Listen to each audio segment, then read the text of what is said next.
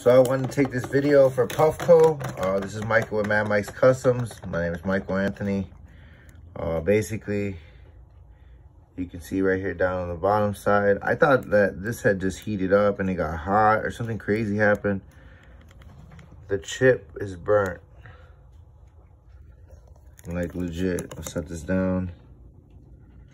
Get the camera a little more steady, a little more focused. So basically, this is a 60-second video. This Puffco works. I can plug the power cord in it. It turns on. It kind of holds a charge.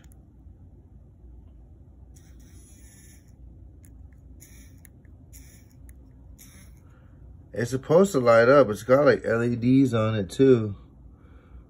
Long story short, that piece burnt out, so it don't work right because of that foam.